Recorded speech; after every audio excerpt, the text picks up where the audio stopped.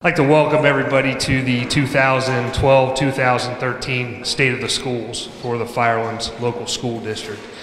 Certainly glad to see such a turnout this evening. Several familiar faces in the audience, several of our faculty members, which we greatly appreciate. Before we begin, I wanted to read this quote that I found very appropriate with all the changes that are occurring in public education today. It's called The Complexity of Teaching. It says, after 30 years of doing such work, I have concluded that classroom teaching is perhaps the most complex, most challenging, and most demanding, subtle, nuanced, and frightening activity that our species has ever invented.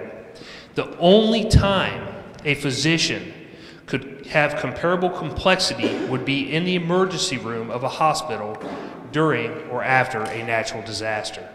Lee Shulman, The Wisdom of Practice.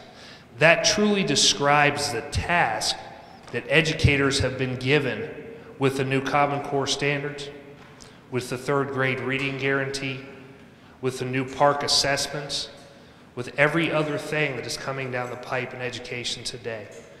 With that, I want to show you a brief video that talks about the changes that are occurring in education. Specifically, we are going away from rote memorization. We are moving away from you have to know your times tables, you have to memorize this, you have to memorize that. We are moving towards an era where we are going to teach our students how to be critical thinkers. With that, wrong way. I will go ahead and play this.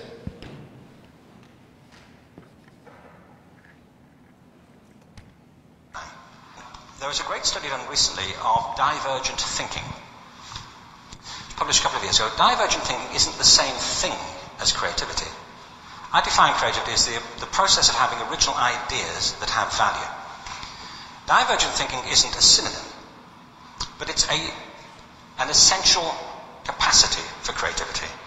It's the ability to see lots of possible answers to a question, lots of possible ways of interpreting a question, to think what Edward de Bono would probably call laterally, to think not just in linear or convergent ways, to see multiple answers, not one.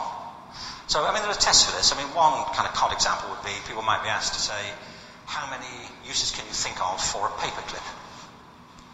One of those routine questions. Most people might come up with 10 or 15. People who are good at this might come up with 200. And they do that by saying, well, could the paperclip be 200 foot tall and be made out of foam rubber?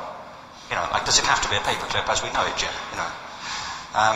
Now, there are tests for this, and they gave them to 1,500 people in a book called Breakpoint and Beyond. And on the protocol of the test, if you scored above a certain level, you'd be considered to be a genius at divergent thinking. Okay? So, my question to you is, what percentage of the people tested, of the 1,500, scored at genius level for divergent thinking? Now, you need to know one more thing about them. These were kindergarten children. So what do you think? What percentage at genius level? 80. 80, okay. 98%. Now, the thing about this was it was a longitudinal study. So they retested the same children 5 years later, ages of 8 to 10. What do you think? 50?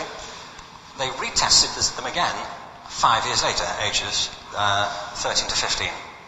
You can see a trend here, can't you? Now, this tells an interesting story, because you could have imagined it going the other way, couldn't you? You start off not being very good, but you get better as you get older. But this shows two things. One is we all have this capacity, and two, it mostly deteriorates. Now, a lot of things have happened to these kids as they've grown up, a lot. But one of the most important things that happened to them, I'm convinced, is that by now they've become educated. You know, they've spent 10 years at school being told there's one answer, it's at the back. And don't look. And don't copy, because that's cheating. I mean, outside schools, that's called collaboration. You know, but inside schools. Now, this isn't because teachers want it this way, it's just because it happens that way. It's because it's in the gene pool of education. We have to think differently about human capacity. We have to get over this old conception of academic, non-academic, abstract, theoretical, vocational, and see it for what it is, a myth, Secondly, we have to recognise that most great learning happens in groups, that collaboration is the stuff of growth. If we atomise people and separate them and judge them separately, we form a kind of disjunction between them and their natural learning environment. As that short clip points out, one of the goals that we have as educators is to show our students how to be critical thinkers. The study that he spoke of shows that 98% of kindergartners test at the genius level. What happens? What happens between kindergarten and the senior year as that number continually declines? To me, that is our fault, which means that with all of these new standards, all of the new Common Core concepts, the new pedagogy that we are engaging down the path of, we are going to ensure that those 98% of the students that test at that genius level continue down that path of being a genius, continue down that path of achieving every possible success that they can achieve throughout their careers. With that, our agenda for this evening, and I apologize, I didn't introduce myself at the beginning. For those of you I have not met, I'm Bob Hill, I'm the superintendent here. That may shed some light on things from my speech. But we are going to speak of several things this evening. We're going to talk about the accomplishments that we've achieved here as a district, as well as a high school, middle school, and elementary school. We'll talk about improvements in facilities that have occurred over the past year. We'll talk about our enrollment and what effect that has on our district. I will turn it over at that point to our treasurer, Mr. Brad McCracken. He will talk about our finances. We will then turn it over to Mr. Mike Von Gutten, our Director of Educational Services. Mr. Von Gutten will talk to us about curriculum. Then we will have a brief period at the end to answer any questions that might arise throughout the presentation. So with that, we've accomplished several things as a district over the course of this last year. We were rated excellent with distinction for the first time. There are only 138 out of 611 school districts in the state of Ohio that achieved that ranking. Kudos to our students, teachers, parents, and community. We met annual yearly progress. We are tasked with moving our students forward. We met that last year. Above growth value-added metric. You may have heard in the news about the value-added metric. Essentially, a student comes into the doors of our schools with a certain level of knowledge, a certain level of learning. It is our task to move them beyond that learning. Three things can happen: below expected growth, above expected growth, which means we moved our students further over the course of the year than is expected. A very good thing. Performance index of 103. That puts us as the 4th highest performance index out of 14 schools in Lorain County. Very impressive. 147th of the 610 in the state of Ohio. Again, a very impressive mark. Firelands High School had several accomplishments over the course of the year. For the 9th consecutive year, Firelands High School was rated excellent. We had a college and career readiness day earlier this year where seniors visited colleges or did job shadowing, which really plays onto the new expectations of the Common Core of either college or career readiness. Our juniors took the pre-ACT to give us a better idea of where they fall on the ACT and what areas we can help them in for the ACT the following year. Our sophomores took the plan test, another test that allows us to identify strengths, identify weaknesses, and help in each of those areas.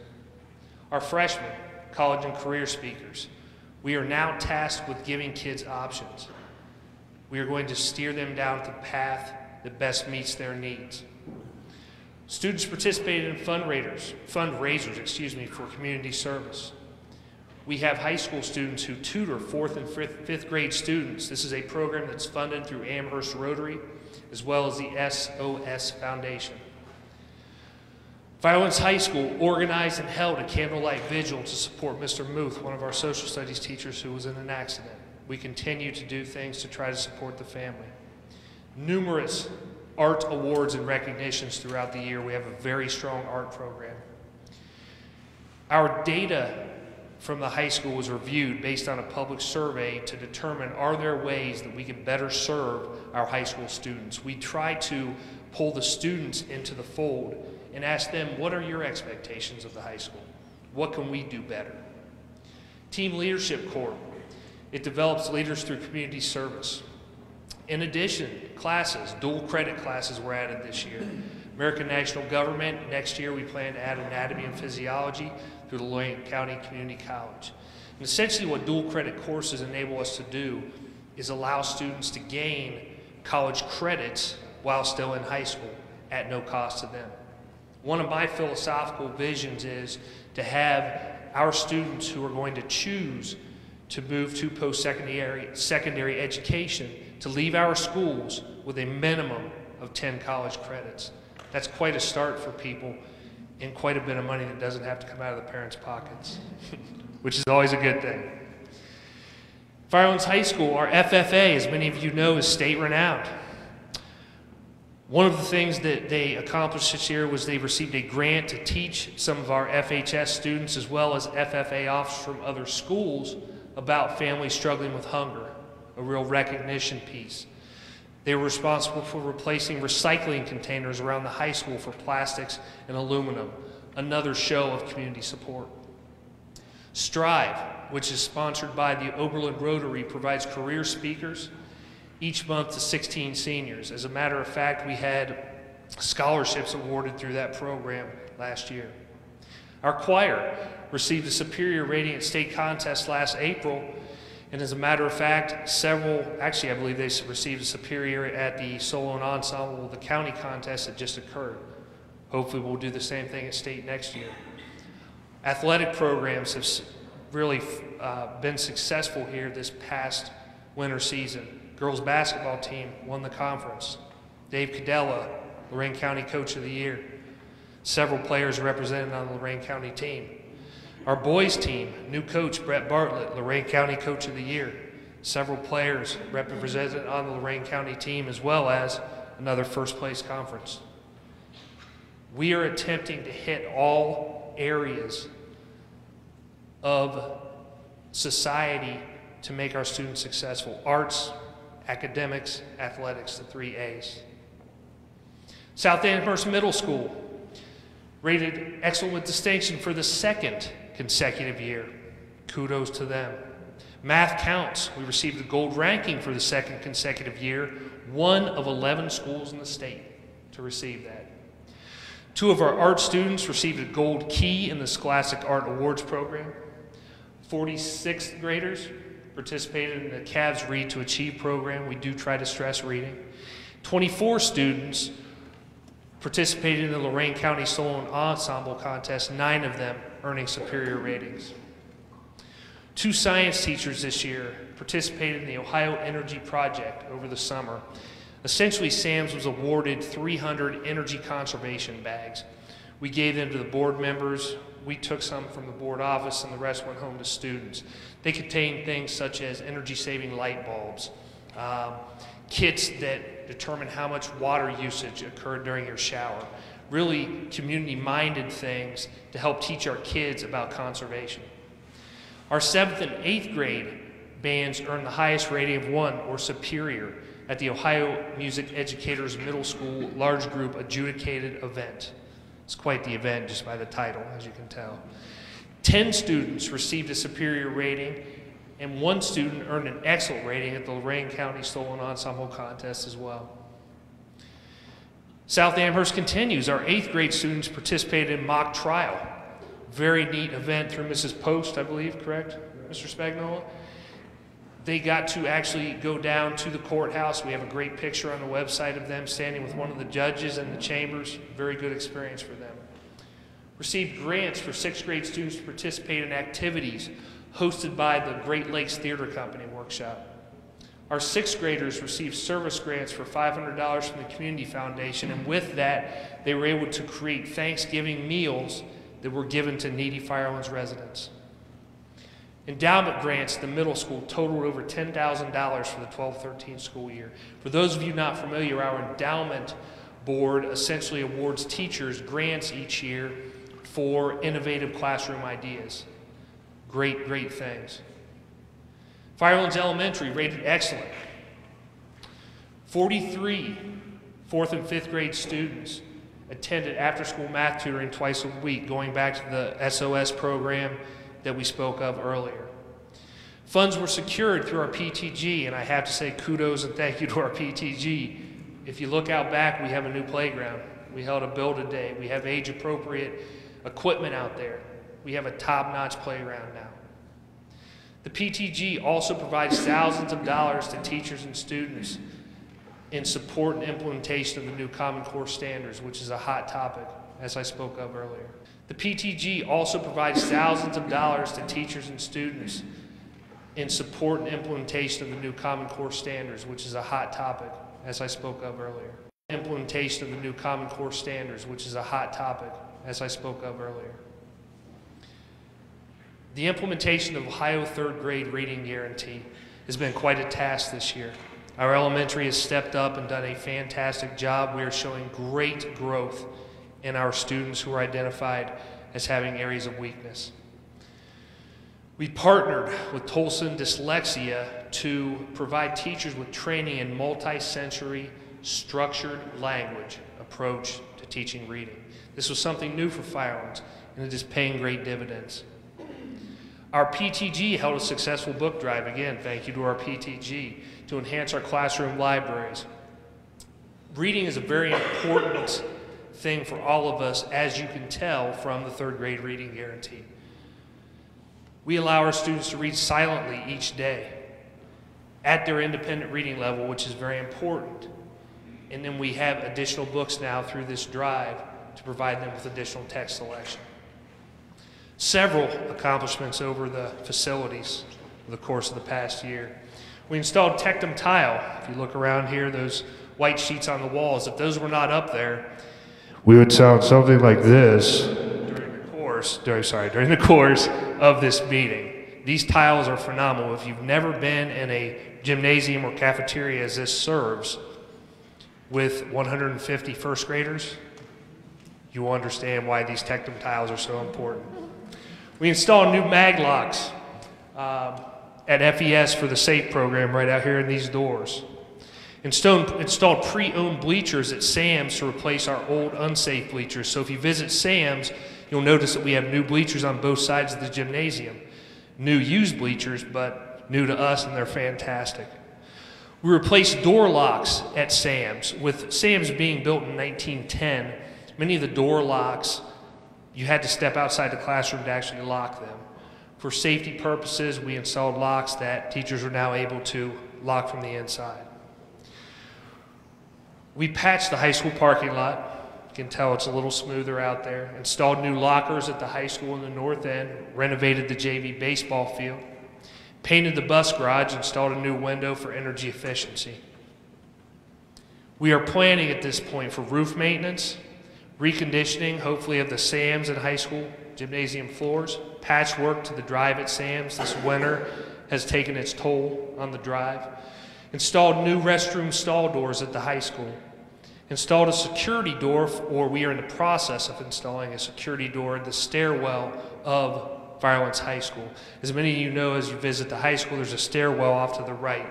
This security door will lock down the school, and any visitor will have to walk through the main office prior to entering the building. We are installing a high-efficiency combi oven unit at Firelands High School over spring break. This unit will not only improve taste and quality of food, but it will also allow us to be more efficient in our operations. Several things have happened in the Firelands schools over the past 10 years. Our enrollment has declined. Mr. McCracken will hit on this a little bit more, but if you look at the chart here, the red area for each grade level, K through 12, are district residents. The blue area on the top, and I'm not sure if you can see the numbers back there, are the open enrollment students. We moved to full open enrollment 2 years ago, 3 years ago, 2 years ago, which is keeping us afloat. We as a district have shown to those outside of our district that this is an excellent district, that we provide an excellent education, and we are able to draw students in to ensure that our enrollment continues to stay at a stable level. We're still shrinking. As you can see from this graph, this is a district enrollment. If you look back to June of 2006, we had 1,997 district students, 102 open enrollment. Fast forward to February of 2013, we now have 1,588 district students, a decline of almost 500 students. To keep that number stable for us in terms of state funding, the open enrollment number is now 244. Our enrollment will shrink again next year. We will continue to excel as a district and become desirable to open enrollment students to continue to ensure that our funding is stable and we are able to provide the education that our students deserve. With that, I will turn it over to Mr. McCracken.